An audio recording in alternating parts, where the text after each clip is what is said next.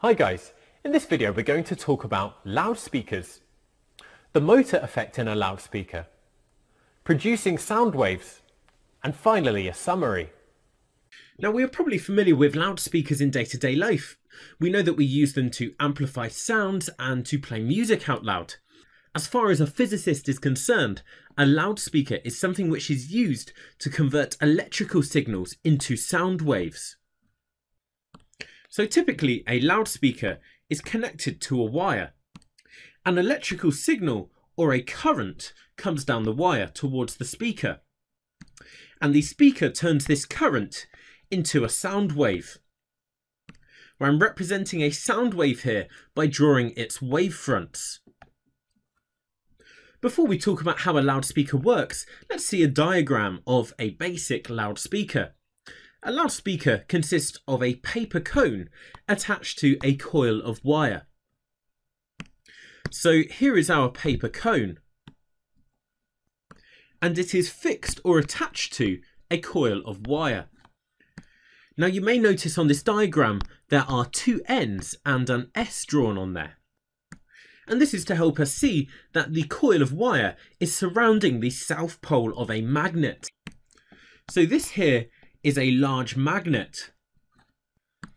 And we can see that the coil of wire is surrounding part of that magnet. The coil of wire is connected to an alternating potential difference. So let's see this more in close up. We imagine that somewhere down here we have an alternating potential difference, which the coil of wire is connected to.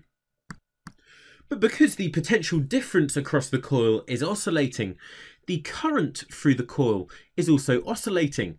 At one point its current will flow in this direction through the coil, and at the next moment the current will change direction. So through the coil here we have an alternating current. Now let's move on to seeing how the motor effect occurs in a loudspeaker.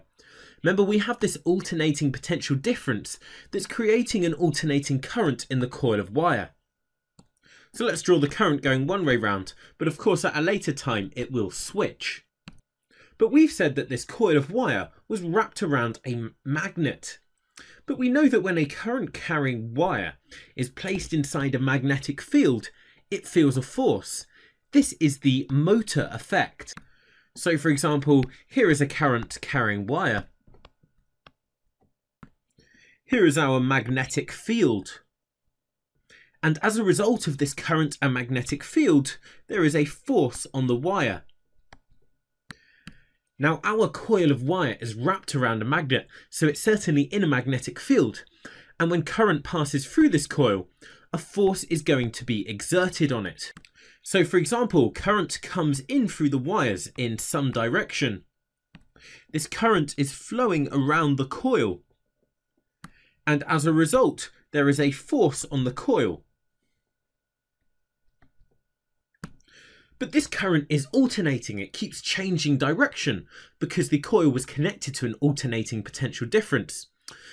But as the current in the coil of wire changes direction, this will change the direction of the force on the coil. So now we imagine that we have the current flowing the opposite way round. And as a result, the force on the coil is in the opposite direction. So the force on the coil changes every time the current changes, and this means that this coil is going to oscillate backwards and forwards.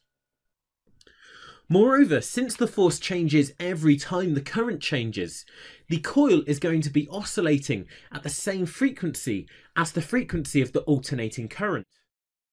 So we know we have an oscillating coil, so what does this mean for the paper cone? Well, the paper cone is attached to the coil, and therefore this paper cone is also going to oscillate. So here's our paper cone, and it's going to move backwards and forwards whenever the coil moves backwards and forwards.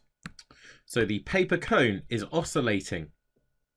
Now it's easy to have lost track by this point, but the whole point in this is it was a loudspeaker and we wanted it to create sound waves. Well, the paper cone will produce sound waves by vibrating the air around it as the cone moves backwards and forwards. If we imagine the first part of the picture here is where the cone has moved fully backwards. So here is our paper cone moving forwards. It pushes all of the air into each other, making a compression. The cone then moves backwards again, and as it oscillates backwards and forwards, it creates this set of compressions and rarefactions by vibrating the air. So just a reminder that in a sound wave, these regions where the particles are close together are called compressions. And these regions here where the particles are further apart are called rarefactions. Notice that since a compression is created every time the paper cone moves forwards, the vibrations of air being produced are at the same frequency as the frequency of the alternating current which caused this whole process. Hey guys, I hope you enjoyed the video. If you're looking for an amazing GCSE Physics and Combined Science resource, join me today in my series of engaging bite-sized video tutorials. Just click the SnapRevise smiley face and together let's make physics at GCSE a walk in the park.